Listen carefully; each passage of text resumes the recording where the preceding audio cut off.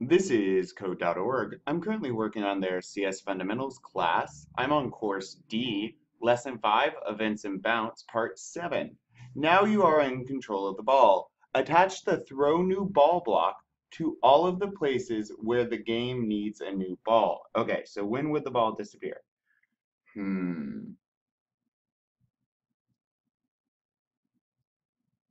What about score a point?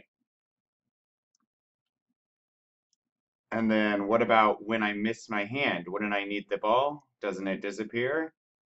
Let's try that. See how many points you can score before your opponent. I'm going to hit run, and now I'm going to use the arrow keys, but I could use these on the screen too. Oh, oh, oh. Also, when run, it no longer gives us the ball automatically, so I need one here. There we go. All right, let me reset. I'm going to use the arrow keys on my keyboard. Hurrah! I got one! Died not so much. Oh, ooh, no.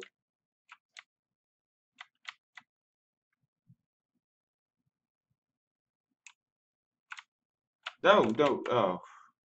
Oh well. All right, awesome. So make sure you put that throw new ball with the top block as well, because when you click run, you want the ball to be sent out. Great, let's keep going.